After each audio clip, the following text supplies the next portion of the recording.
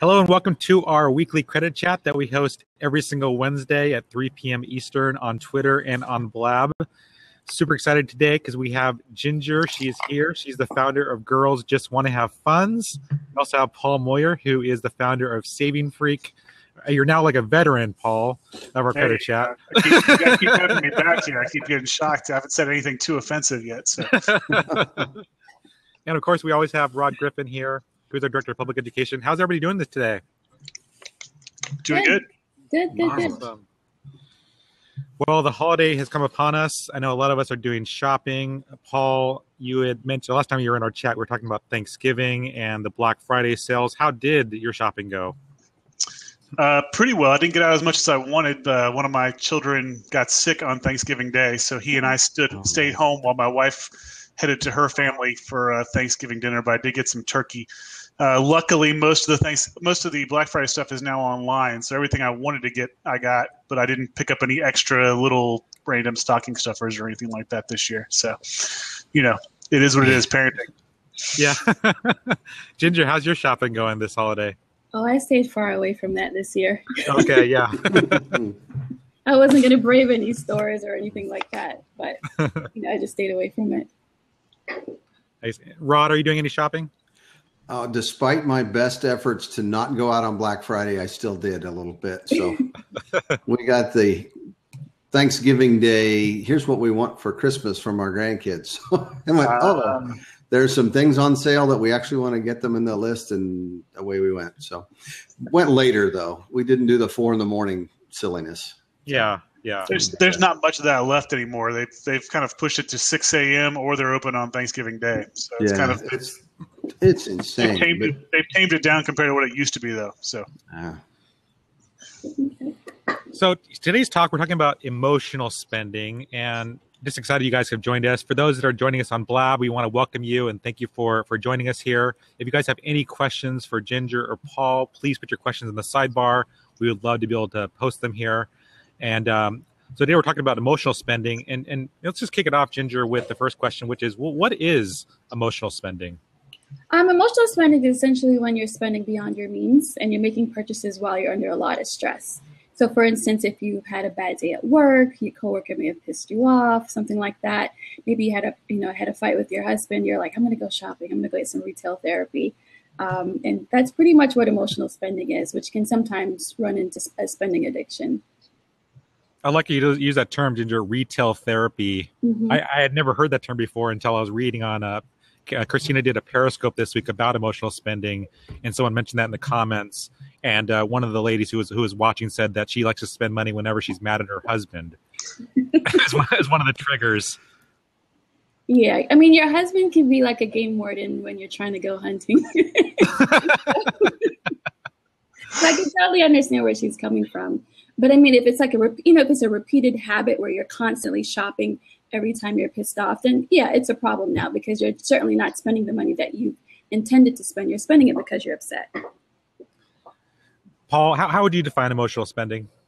Well, when I'm meeting with people, we always define emotional spending as any spending that's done without a plan. So if you haven't planned for it in advance and it's not necessary, so things happen that we don't always plan for, but if it's not a necessary expense and it's not planned money, then that's going to be an emotional spend because we really didn't put that in the budget. We didn't put it in any sort of plan of action that we started at the beginning of the month. Is it? What are some of the triggers that you guys see for emotional spending? Ginger, how do people identify what those things are that cause you to spend? I would say, if you're just upset with something, it could be anything that's going on in your life that's causing you to be under a high level of stress. I mean, clinically, sometimes, people who get really happy, sometimes they go out and they blow their rent money or their mortgage money. But usually it's someone who's really upset. So it could be for any number of reasons. It could be, again, like you've had an argument with someone, a hard day at work. Maybe you're having financial issues, but still you're deciding to go out there and spend every dime you have on the latest pair of Jimmy Choos or, Christian, the red bottom shoes. So for me, it's really just you're upset. You're going to go out and spend, and it's not money that you plan to spend. Ginger, I see a comment here by Nora in the sidebar here. She says, I think emotional eating is worse. Is there a link between emotional spending and emotional eating? I would say not necessarily a link, but it's the same. It's the same addiction. It's what we call a process addiction. So I mean, it's the same function where there's a trigger, and then you're obsessing about either eating or spending, and then you're actually going to go ahead and eat or spend too much, and then you're going to go through the guilt. After the guilt sets in, then you're going to feel like, okay, so I need to go and relieve this anxiety that I have because of the guilt, and you go and eat and spend again. So it's the same type of addiction. I see. Usually they're the same for me. My emotional spend is let's go have dinner out somewhere. Nora commented, definitely when a person is not thinking clearly, they do stuff or even buy things that they don't need. Well, think of it with emotional spenders, you're going to find that these are people that they get a high off of spending. So typically this means their brain's releasing dopamine or something like that. There are really two kinds of people. There are people that actually spending money is painful to them, and there are people that it's enjoyable. And we always call those like the free spirits, or, you know, depending on what it is. These are people that actually enjoy that spending process. And so no matter what that is, you know, like we talked about eating, that some people eating is just that pleasurable. It releases those same kind of chemicals, but it's almost like a self-medication kind of thing. Some people, you know, go drink a beer later in the evening, and that kind of releases that same kind of thing. And that's just basically what we're looking at is people that are looking for that dopamine fix almost, is that really makes a big difference in what's happening and why they're spending that extra money, even though either they don't have it or it wasn't planned. Mm-hmm. Ginger, how do people identify what those triggers are? Pretty much if you notice that so think about what's happening right before you go out and spend the money. Again, so what's happening? Are you upset with someone? Are you feeling a lot of anxiety and stress? There are some people who are just experiencing high anxiety for whatever reason. It could be their in-laws are coming to town. It could be that, you know, their kid had a bad day at school, and so they're really anxious, and they need to go out and just sort of blow off some steam. And so, like Rod said, he's like, well, I'm going to go out and have dinner. Like, I totally understand that, because, hey, you might want to go out for happy hour just to have a drink or two, just to sort of feel better about your day. So if you recognize a pattern of going out to spend money while you're upset and while you're just under a high amount of stress, then I would say you know that you're having a problem, especially if you're spending money that you know you're not supposed to be spending, like, again, your mortgage money, your rent money. You can't make your car payment this month because, hey, I just spent it all on, you know, clothes. Nora just asked Ginger, what is a way, or what are some ways to help reduce this stress or anxiety to help avoid this overbuying or overeating? I would say by identifying the source. So if you see that you're getting involved in a certain situation that, again, is your trigger, then you'll have to make sure that you're being mindful of being exposed to that trigger. So for instance, if I know that I'm going to have a really, you know, tough client come in, where I have to like spend all my brain energy and resources in the session, then I'll make sure that I take a walk in between sessions just to blow off some steam, because I don't want to carry that energy into the next session, because when I get off work, I'm going to be tempted to just, hey, let's go to happy hour, let's go out to eat, or let's go shopping, because I want to feel better. So being able to identify your triggers is really, really important. And then also being committed to having a lot of restraint, because I can know that that's a trigger, but if I'm not committed to restraining myself, then it doesn't really matter.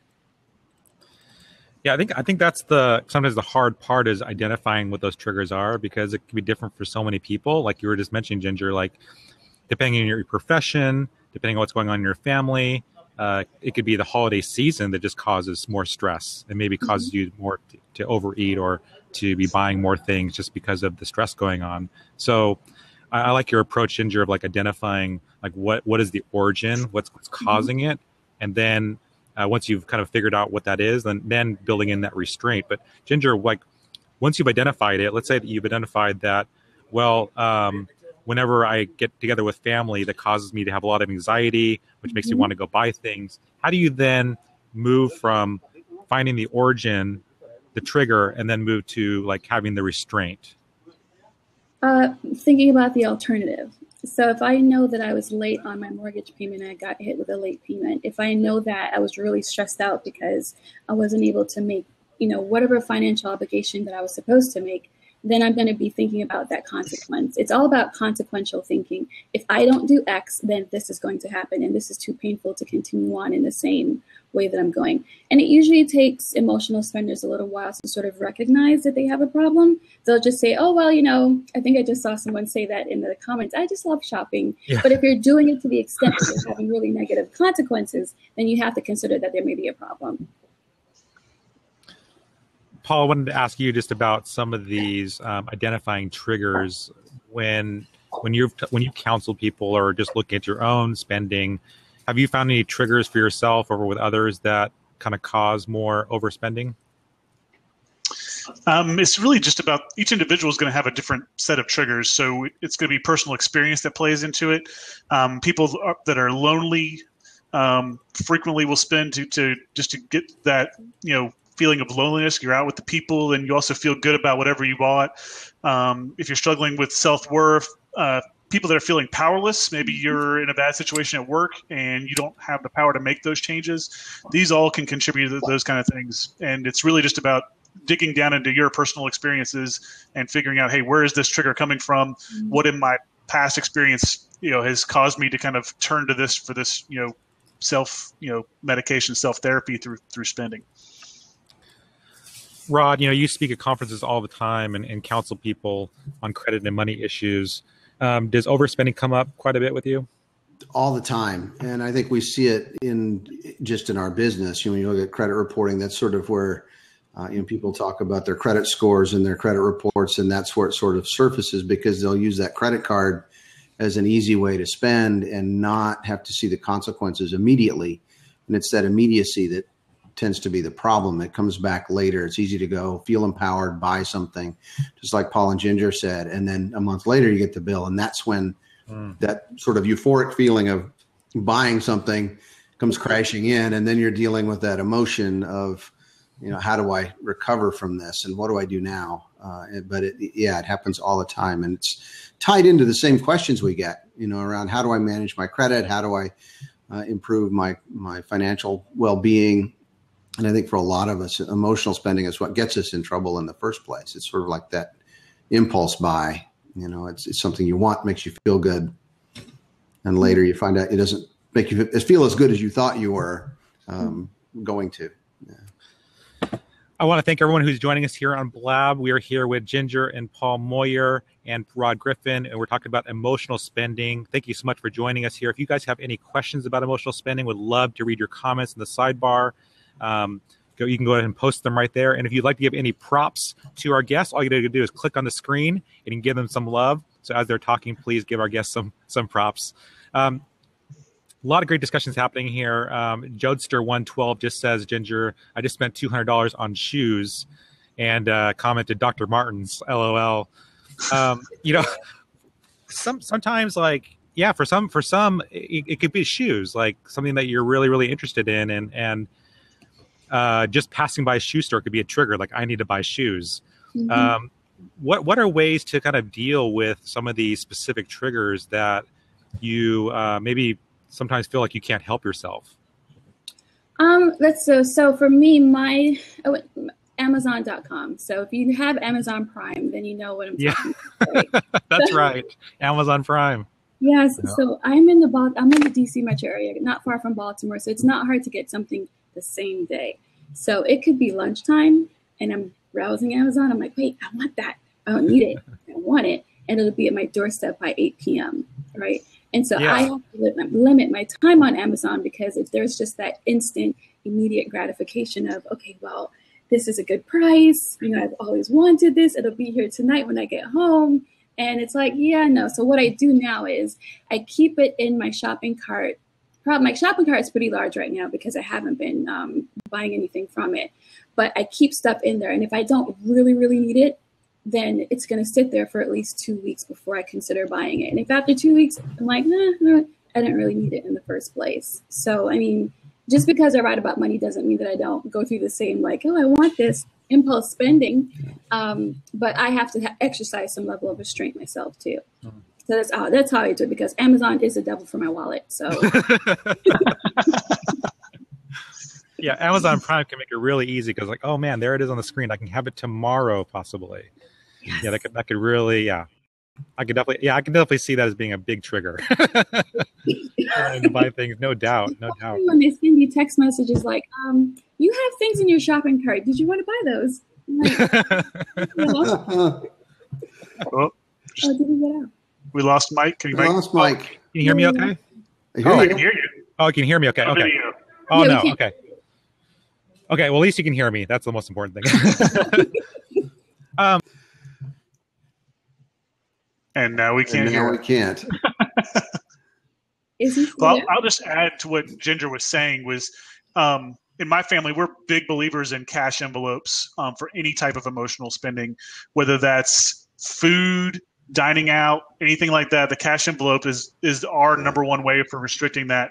And so, like the example I use with people, because emotional spending isn't always about how you feel, but when you have kids, it's also about getting them to leave you alone. And so, what I tell people is, our base example, we call it the Barbie movie example. And that's, you're in the grocery store, you got your kid with you, and your daughter's sitting there and she loves Barbie and she sees the Barbie movie and she's like, I want the Barbie movie, I want the Barbie movie, I want the Barbie movie over and over again. And so you give in and you buy that $20 Barbie movie, which is ridiculous. But see, if you have cash envelopes, you're going to do that one time, because what will happen is you're going to get to the end of the month and the envelope will be empty. And you're hungry, and you're actually thinking about eating the Barbie movie because A, you will never have to watch it because you've watched it like 70 times now. You'll never have to watch it again, and it might provide a little nutritional value. So that is the example that we always use, is this, having those cash envelopes, because having to spend cash, that's a painful transaction for almost every American. And what I know from statistics is McDonald's was the last fast food restaurant to switch to credit cards. They switched to credit cards and they saw a 17% increase in sales the next month. Wow. Because they started accepting credit cards. And so having that cash in hand and actually doing that with a cash transaction is going to make a huge difference in your spending, just because you're going to look in that envelope and go, okay, it's the second and I've spent half my money. That's not good. I better slow this thing down, because there's actually a visual representation of that money going out of your hand and into the cash register. Paul, I love that example. How can parents help their kids? Because I'm just thinking about your example you just shared about, your kids want something and you go ahead and buy it. And you're talking about ways to deal with that. But how can parents help mold their kids through this process? Because kids have impulses, like you've just identified. How can parents help their kids deal with impulses early on, so as when they get older, they can be more, have more self-restraint? Right. What we do is, my first question whenever my kids ask for anything in the store that wasn't part of the plan for when we were going in there is, do you have money? So my son constantly, my son is a natural saver. He's 6 and he's got almost $100 in his piggy bank. So, and he's saving for a car, to give you kind of a perspective. So I've been working that into him. Well, I told him, I was like, there's going to come a day when you're going to want to go out without me and you'll be able to drive and you'll want to have a car. So you better start saving for that now.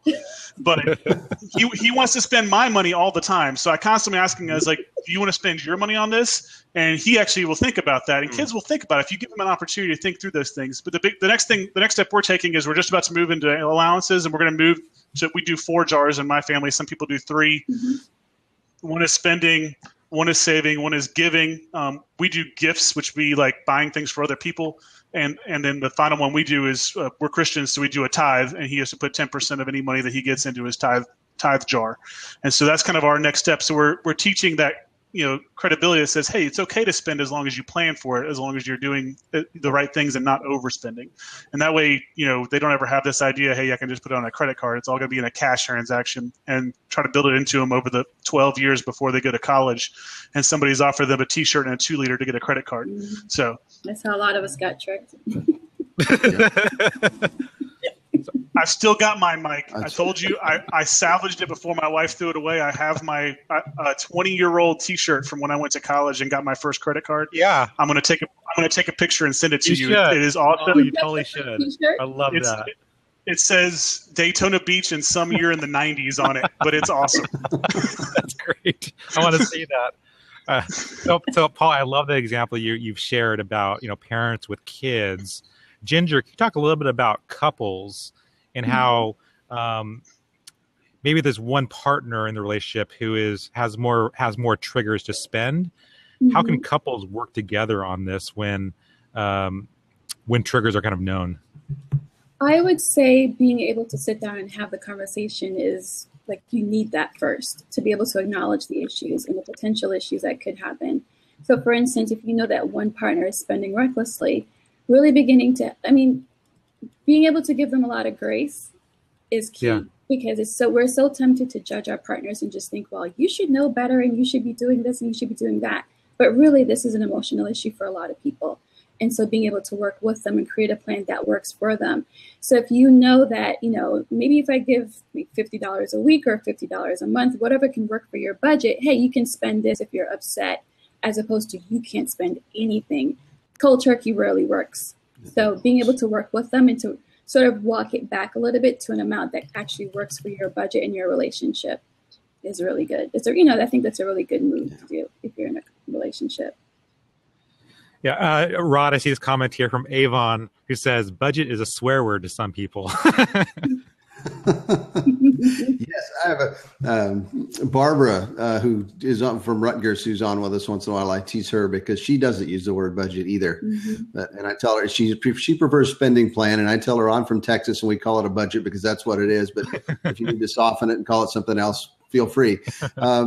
Like the emotional spending term earlier. It's like you're still spending, but it's funny. And talking about the same thing in our household, we use the ours, mine, and hers sort of plan. So my budget's driven by my allowance. We agree on how much we have to spend, and then I know exactly what I have, and I plan from there just for spending, whether it's gifts or giving or sort of the same thing. And we break it down, but we have our budget that goes for all of the essentials. And we'll always talk about how we're going to spend that money and operate from, if not a formal budget, an informal one. And then that way, if I buy something and my wife doesn't like it, I can tell her that's mine out of my money. And yes, I know. So that's off limits. But and those shoes you bought, I won't say anything about. So it's like, is that yours? But so it works for us, But it's the same issue. If we're going to spend on something as a household, we are going to talk about it first, and again, we try to make it goal driven. It's never a why'd you buy that? It's okay. We want to do something in the future. How do we save for that? And what are we going to do to get there?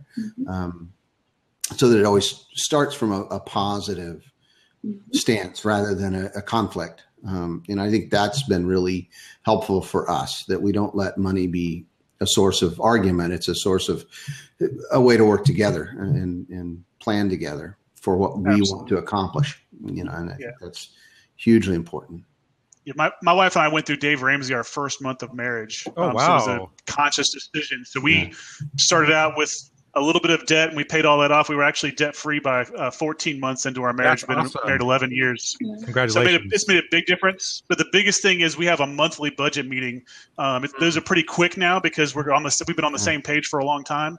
But if you can just sit down with your spouse and have that monthly meeting that says, okay, what's this going to look like this coming month? So, at the end of November, we're working on December.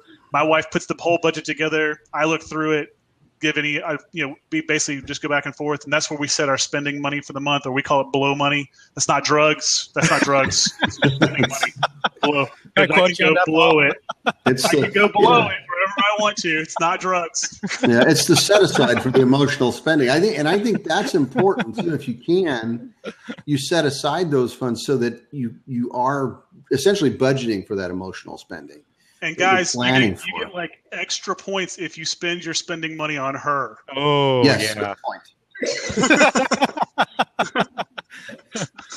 Little shiny, sparkly things usually are even better. Yeah. No, Paul, I want to hear more about your monthly budget session with your wife. This is awesome.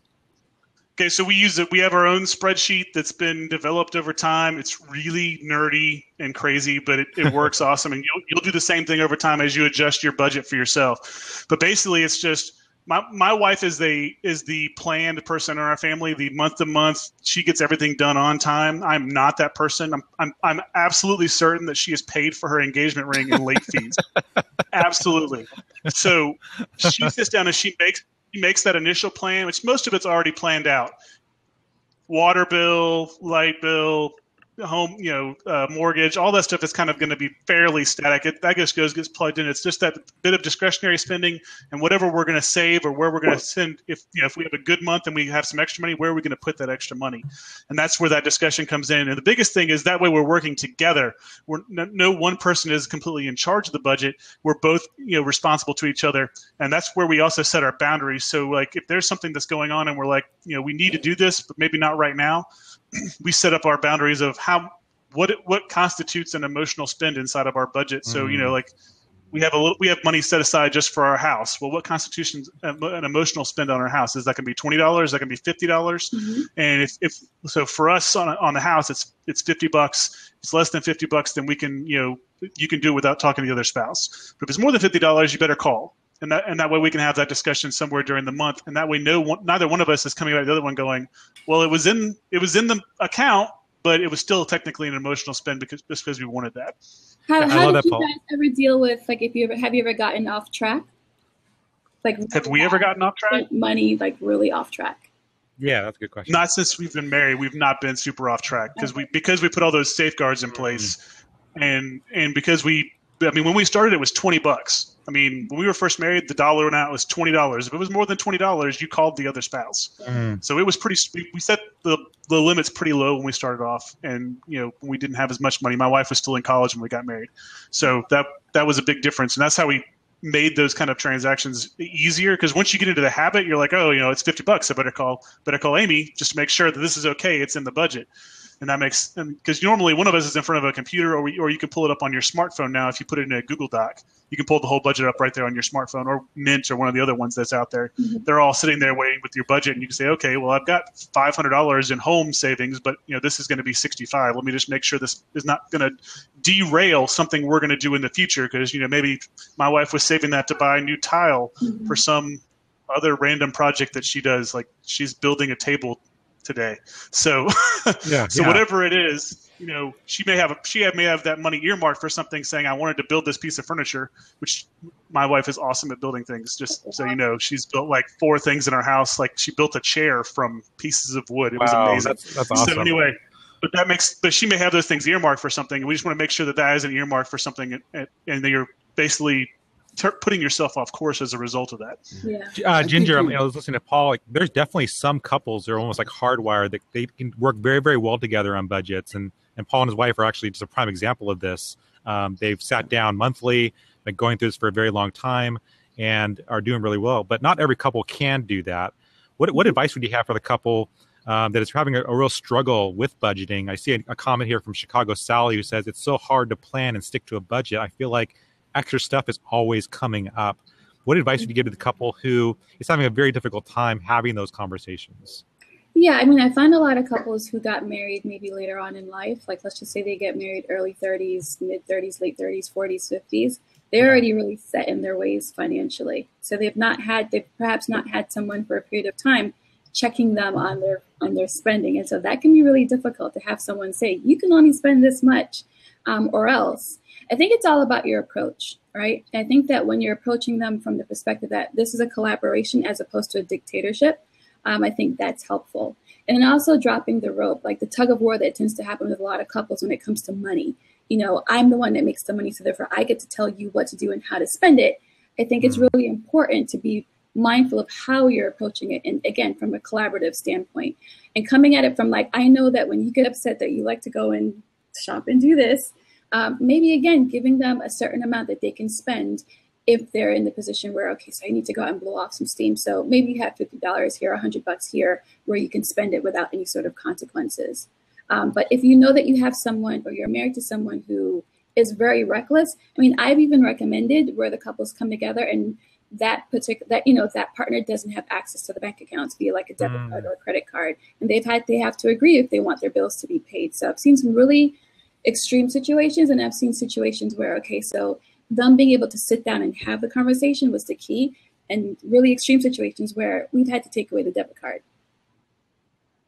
Ginger, what advice do you have for the partner who is taking on the more submissive role and the person who's being very domineering is wanting to control every aspect of the budget, and it's actually not healthy for their relationship? It's hurting their relationship more than anything. What advice do you give for that partner who's having difficulty? Yeah, I see a lot of women like that, believe it or not. I mean, I have women who their paychecks are deposited into accounts and they don't have access to those accounts, but they're making the money. So, I mean, there are some more deeper emotional issues going on. I would definitely tell them to seek the advice and the counsel of a therapist so that they'd be able to work through some of those issues, because they're not going to be able to do it within their relationship. They have to understand the dynamics of the relationship, why they chose that person, what's actually going on and what allows that person to control them and what allows you to allow that person to control you in the way that they do. Because without that, you're going to keep on having the same loop over and over again. You submit and they are just like more controlling. You submit, they control. You have to break the cycle. And often it really does take seeking a therapist to be able to help show you the dynamics there. That's probably going to require couples therapy too, because there's a reason why that person wants that much control as well. Mm-hmm. So there's a reason why those two people were attracted to each other, where you have the submissive and the controlling person, and that's going to make a huge difference in their relationship. I constantly get people that meet with me, and I'm like, I'm not a marriage counselor. I'm a money person, so I'm always trying to steer them back away from those complaints. But the biggest thing is, money is super personal if it's your money, and so you've got to understand. The biggest thing we push in our meetings is changing your pronouns, and from mine and hers, or mine and his and hers, to ours and we. And then when you can start using those pronouns without thinking, then you've kind of moved past this, controlling versus submissive role, and you start moving towards, hey, we're rowing in the same direction together. We're trying to have the same goals and have the same accomplishments. Mm-hmm. I love that, Paul. I mean, it's awesome to hear about the story. I mean, you're just very successful story, but you and your wife, have you partnered together on this? Have you guys run across any obstacles during this time?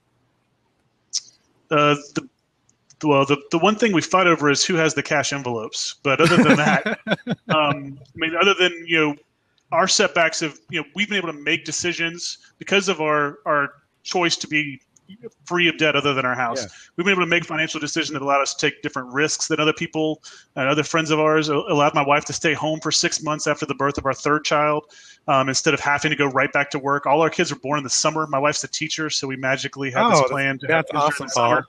But awesome. she likes you guys are so good at that. It's not always this well planned as it sounds, but it just happened that way. But and you're in the north, right? No, I'm in South Carolina. Oh, okay, so it's not a snowstorm related. Nobody issue. wants to have children in the summer in South Carolina. Because being 9 months pregnant in July in South Carolina, not fun. No. It's for not anybody. No, I'm just like on the third one. I was scooping up the two other kids. I'm like, let's just go. Just be quiet. Don't wake her up. Let's go. Come on. We'll go out the door. Mommy won't ever see us. It'll be okay. Don't wake her. She'll scare you. So, but those kind of things. It's allowed us to do those kind of things where my wife got to stay home for 6 months versus having to go. She's a part-time teacher, so versus going right back into school. And us, was it the most fun money time of our lives? No, but we got to make that decision. She got to stay home a little longer because we didn't have to have that money in the bank, and that's made a huge difference in our lives from that perspective. Is we've consistently gotten to make decisions that weren't necessarily money motivated. They were family oriented or they were relationship oriented, so we could have those discussions and not have to worry about the money. Because when you don't have the money saved up, when you're not having that cooperation, every time you have a problem, you have a problem and then a money problem. You double all your problems, and that's the biggest thing that we tell people is if you don't have money ready for your car repairs, you've got a car problem and a money problem. Whereas in my family, we've just got a car problem. In fact, 6 months ago, both my cars broke down on the same day. I had to ride to the shop with my minivan and my SUV on one tow truck. And so where my mother-in-law came and got my wife and kids and took them away while I took care of all the but I didn't have a money problem. I just had car problems. And I just talked to my mechanic and said, hey, I got to have one of these back today. He got me one back that day, and we just paid for it. It makes a huge difference in your life because you're just not stressed over money that much. And then not having that stress doesn't lead to more emotional spending. Mm-hmm. Paul, can you talk a little bit more about – Rod, go ahead. Well, I was going to say that's when my wife and I were first starting out. The biggest conflict we had was the emergency fund conversation, and that caused some tension. But I finally won. I'll claim that one argument that I won. and insisted that we have at least $1,000 in an emergency fund. And at the time, we lived in a 700 square foot, 1-bedroom apartment, and weren't making much. And so it was tough. It took us quite a while to save, but once it's there, it relieves some of that stress. So it's one of those little things, one thing at a time, to get to, the position where you're in a better money place. And once we had that, I was more comfortable, she was more comfortable, and it paid off because not long after, we had a car problem. I had 3 flat tires on the same vehicle on the same day. So it was, because they were bad tires. And so same thing, went to the bank, paid it off. And then we were back to saving again and getting that emergency fund back so that we didn't have to worry about that issue. So that emotional spend and that emergency spend, one of the wisest things I ever heard was a gentleman who said that there aren't any, unexpected expenses. They're just unplanned for expenses. Mm-hmm.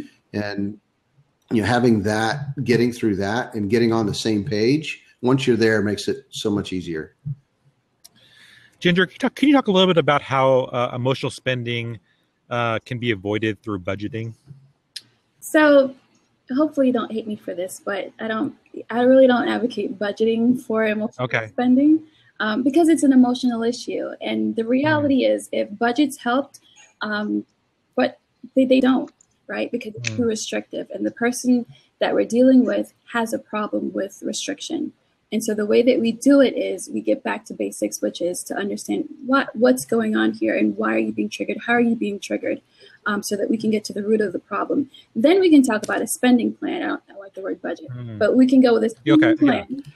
So that we can then determine, well, what are your limits? And depending on how serious the issue is, do we take away the debit card? Do we take away access for a while?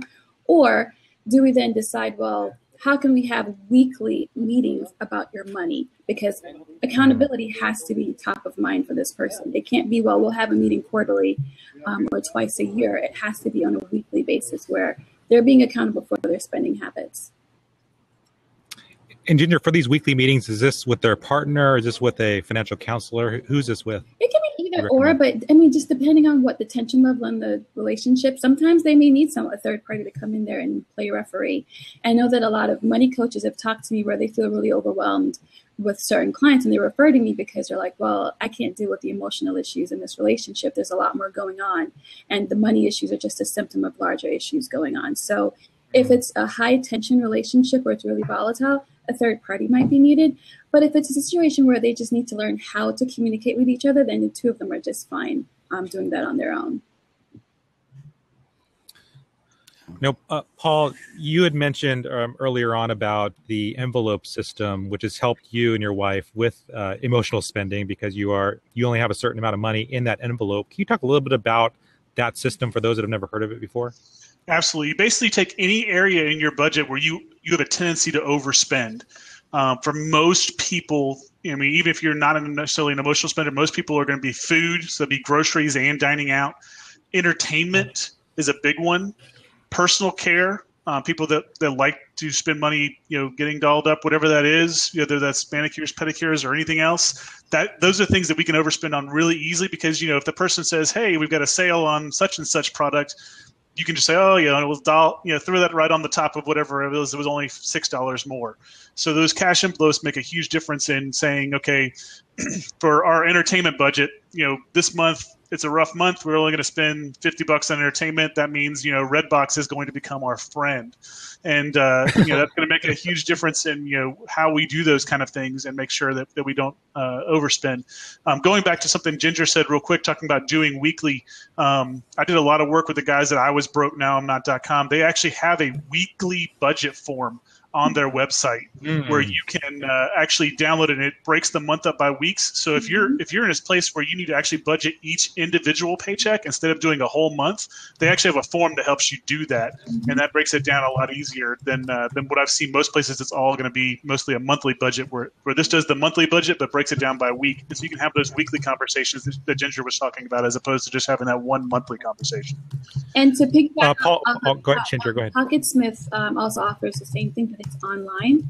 So it's pocketsmith.com, and you can actually budget out each paycheck or each month, or you can do it in 6 month spurts. You can actually see how each expense affects your money 2 weeks, 1 month, 6 months down the line, because they actually have a cash flow calendar that I'm a huge fan of it, because if you're in a position where you need to budget each paycheck, that's a really good system to get on board with. I just put a link to those budgeting tools I mentioned in the sidebar over there. Oh, wonderful. Thanks, Paul. Ginger, can you put a link out to that website too as well? Absolutely. That'd be wonderful. Paul, someone just asked a question. Shannon just asked, so you don't believe in using credit cards, even though they give cash back? I don't believe in credit cards for people that can't handle them. So it depends on how you are. I had credit card debt entering my marriage. That was part of our debt payoff.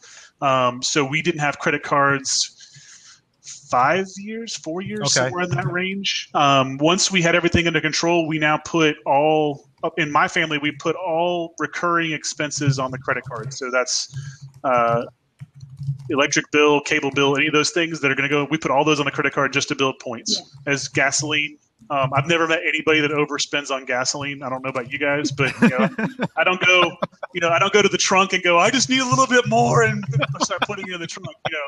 But so those are the kind of things that I don't recommend cash envelopes for gasoline for that reason. But that's the kind of stuff that that makes a big difference. But yeah, if you have not proven worthy of using your credit cards, then I would recommend you cut them up so that you don't use them. I know some people will actually freeze them in a block of ice just in case they need it so something crazy happens. The process of getting it out of that block of ice is a possibility. But yeah, credit cards are a no-no for anybody that hasn't proven they can handle them. And that's a process that's going to take time of you sticking to a plan over months and months and months to keep away from those. Because the money you pay in interest is so much more than the amount you get back in rewards. And that's really what the difference is, because 22% adds up a lot faster than 1%. And that's the biggest difference you're going to see. That's right. Rod, can you talk a little bit about credit? Because, for those that can't, for those that are abusing it, it can be detrimental. Can you talk about how credit can also be a tool, and just also your views on credit? Yeah, I agree with Paul. If you can't manage a credit card and it gets you in trouble, you shouldn't use them. You have to be prepared. We write the Ask Experian column, and one of the early questions we got years ago was a person wrote in and said she has a credit card and I know it was a she because she said she was a she, but I've talked to he's that had the same problem. But she said, I have a credit card and it keeps buying stuff and I can't make it stop. What do I do? It keeps buying things. And I wrote back, my first response was, I really want to see your credit card because I've never seen one get off the table, go to the store, buy something and bring it back without you making that decision. But it was a very emotional issue. So credit cards take responsibility. If you use them well, they can be a financial tool. And I've talked about it before too, that, if you're using a credit card, especially this time of year, you might want to, if a store's offering a discount, if you use their credit account, you can get 15% off and you apply for that card and get instant credit and then turn around and pay it off in full the next day. And maybe even turn around and close the account, but take advantage of that opportunity. Not necessarily a bad thing to do. If you're buying things and getting points, so you get discounts. But if you're using credit cards, it's not just a substitute for cash. There needs to be additional benefit. Right. And you need to think about why you're using that card. And if you're making those charges, you should ideally pay them in full every month. If you're not going to pay them in full, you need to understand exactly why, when you're going to pay it back, how you're going to pay it back, and what other purchases you're going to do if you're going to make that purchase. I mean, you should be very thoughtful about using cards. The other thing that people ask me often is, how many cards should I have? Do I need 10 or 15? The answer is no, you don't. You need 1 or 2 is plenty for most of us. So, some people do and do well. I know a person that collects affinity cards. And so with the picture for the pictures, don't know what he does with them, but he had at one point more than 100 credit cards. I couldn't. Wow. I would never get credit again if a lender looked at my credit report and said, why do you have 100 credit cards? It'd be, we don't need to give you another one. So it's, in terms of credit, emotional spending is what tends to get people in trouble. That, they buy on impulse, they buy in response to stress, they buy to celebrate without thinking about having that budget or that spending plan. Sorry, Ginger. But you have to be aware of how you're using credit as a financial tool. If you're not capable of managing it because of emotional reasons or other reasons, you're probably better not using credit. It's not for everybody, although we don't think about that. It's important. If you're going to, as Paul said, his debt is buying a house. Most of us have that same issue. We can't pay cash for a house. So you need to have a credit card. From what I understand, you can buy Dave Ramsey's program with a credit card on his website. So nothing wrong with that, but again, it's a security issue, in fact, to do that. So, credit isn't just about debt, and try to separate the two, but you have to plan to use credit. And we've worked with the Consumer Federation of America, America Saves, several years ago. They did a survey, and what they found was people who have the best credit also have the best savings habits. So they plan for spending, they save well, and they use credit wisely. It's sort of a mindset that goes together. If you're looking for rewards, some of the stores are actually getting smart and offering debit cards now. Like Target has their red card debit card. A lot of times you can get those same rewards through those debit cards.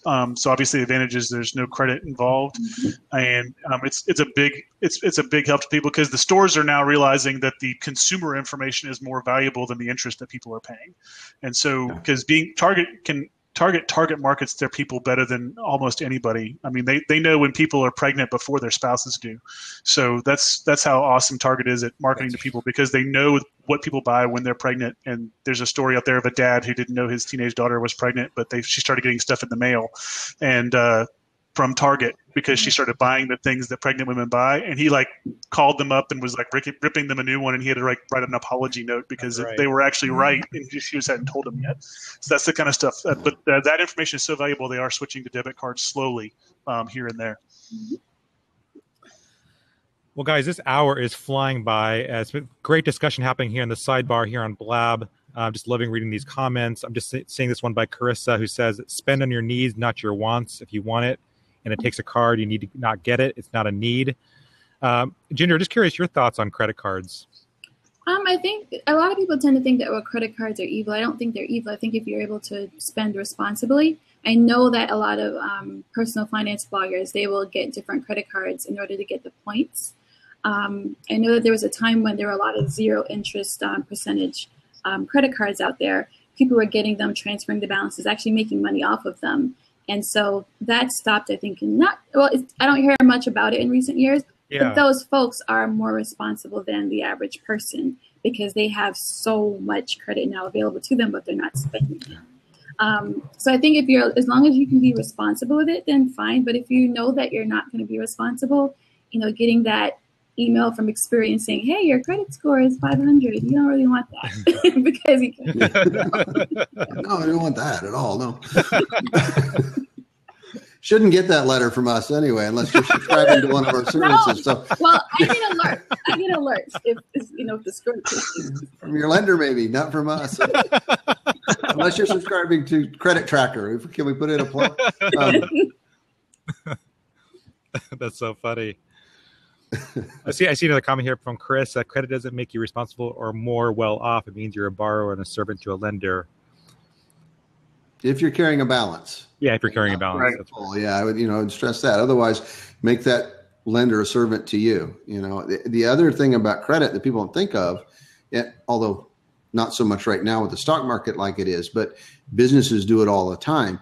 If you're able to have savings or investments that are generating 6 or 7 or 8% returns.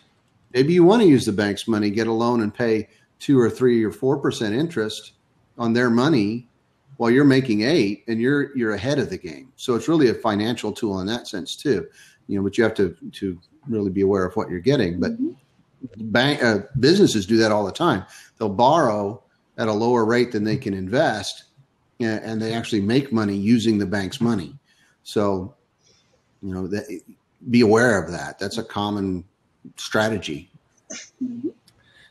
Guys, before we go, I want to ask just a final question, and that is just for those that are watching here and maybe is an emotional spender, has difficulty controlling their budgets, what advice would you give that person to help them overcome this emotional spending? And Ginger, maybe we'll start with you.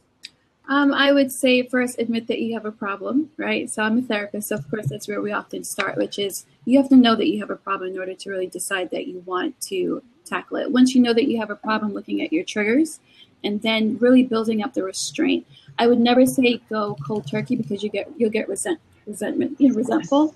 And then you'll say, well, this doesn't work for me. So I'm going to just, it's like a slingshot. You pull it all the way back, and then it's like you're just going to go keep on spending.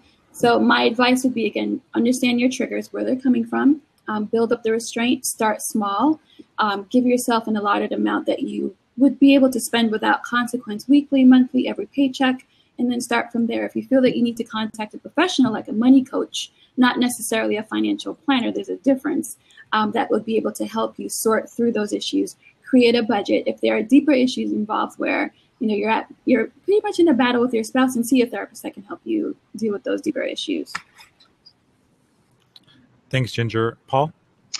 My biggest thing is accountability. Having that person that calls you on it when you're there. Make sure that you've got somebody in your life that you can talk to about money. We as a society have treated money as this private issue, and it really shouldn't be. We can learn from each other. We can learn from our family. We can learn from the mistakes of others. I'm the youngest child of my family by 8 years. The information that I've gained by having 2 siblings that are 10 and 8 years older than me is a wealth of information. I've gotten to watch them raise children. I've gotten to watch them make money mistakes, and I haven't had to make those same mistakes they did. Because of them, my life is better. So having somebody you can be accountable to, and somebody that has some more experience, is going to make a huge difference. If you're married, obviously that first person is going to be your spouse, and set those boundaries in place that really make a difference in how you communicate together, as well as how you spend your money together, as opposed to feeling like you're all alone and working at this alone. You should have that conversation, have that accountability between each other. Thanks, Paul. And Rod? Yeah, I'm kind of building on the same thing. I think that support network is hugely important. Even things like this, where you get to hear from people who I've learned a lot just sitting listening, and it's inspirational. But honesty, I think, is essential. And just from my personal experience, if you can't have secrets with your spouse about money, if you're hiding things you've bought or hiding expenses, it's probably an issue, and it probably goes deeper than money. But that's a first source. So be honest, talk about money from a position of goal setting, not conflict. And it goes a long way. But plan. If you think you've got something you want to buy emotionally, one of the things I do is I turn things that could be emotional purchases into sort of a research project, because I tend to be the big buyer. My wife buys the little stuff. I decide I'm going to spend, $500 or $1,000. And then I go and I start researching whatever it happens to be. And usually after 2 or 3 weeks of that, I kind of go, I just wanted it, and it goes away. So, but it's kind of fun to learn about, things. So it's like, I thought about buying a kayak. I'm still thinking about buying a kayak. I've been thinking about it now for 3 months, so I probably won't do it. But I can tell you all about kayaks, because I used it to just kind of fun to learn about then, instead of spending the money, which I could have done and would have probably been a foolish thing to do, seeing me in a kayak or trying to stay in a kayak. But but honesty, I think, is most important with yourself and with you, especially with your spouse, your partner. Thanks, Rod. I want to thank everyone who's been joining us here on Blab. It's been wonderful reading the dialogue and the sidebar. Before we go, I want to make sure all of our guests can share where you can learn more about them. Ginger, can you share a little bit about yourself and your work you're doing? I am a licensed psychotherapist, and I'm also the owner of www.girlsjustwannahavefunds.com. I'll put the link in the sidebar, and that's where we help women go from a hot mess to financial success. Love that. Thank you so much, Ginger. And Paul? I'm the founder of savingfreak.com. It's where we talk about personal finance, but specifically how to save money on just about anything. So I'm always about strategy when it comes to spending and making sure you get the best price on everything as well as spending your money. I also do work in my community through my church where we offer free financial coaching to anybody pretty much in the state of South Carolina. If you could reach one of our 17 campuses, then you can meet with a financial coach for free and sit down and have somebody look at a budget with you. So that's New Spring Church that I'm a part of, one of the largest churches in the country, but we do a big push on finances and helping people get financially free and making a huge difference in their lives. Thank you, Paul. And Paul and Ginger, can you both put your links in the sidebar so everyone can check out your websites? That'd be wonderful. And Rod? Sure. And I'm Rod Griffin, Director of Public Education with Experian. So, I'm always thankful that Mike has come along and pulled me into the social media world because I get to meet so many great people. And I have probably the best job in the company because I get to talk to people about personal finance and credit reporting and credit scoring. I work with educators and consumers and the media, consumer advocates, and really helping people better understand what we do as a company and how they can be more financially capable, financially successful. A couple of things we're doing now, working on Periscope just about every day at 1:30 Central, 2:30 Eastern. I try to be on Tuesdays and Thursdays and answer credit questions. So ex.pn/credit scope to learn more about that. And of course, our tweet chats that Mike started and taught this old dog some new tricks and get to enjoy. So visit Experian.com/education as well. You can learn more about credit there. Well, Ginger, Paul, and Rod, thank you so much for being our guests in this week's Credit Chat. I want to let all of our viewers know that we're here every single Wednesday at 3 p.m. Eastern here on Blab and also on Twitter with the Credit Chat hashtag. Next week, we're going to be talking about ways to protect your identity this holiday season. So it's going to be a very, very special chat this next Wednesday. I put a link in the sidebar for you to subscribe. I want to thank you guys all for talking and tweeting with us today. And we look forward to chatting with you all next week. Thanks, guys. Thanks, Ginger. Thanks, Paul. Thanks for having us. Thanks, guys. Thanks for having me. Good to see you guys. Bye, Rod. Take it easy. Bye.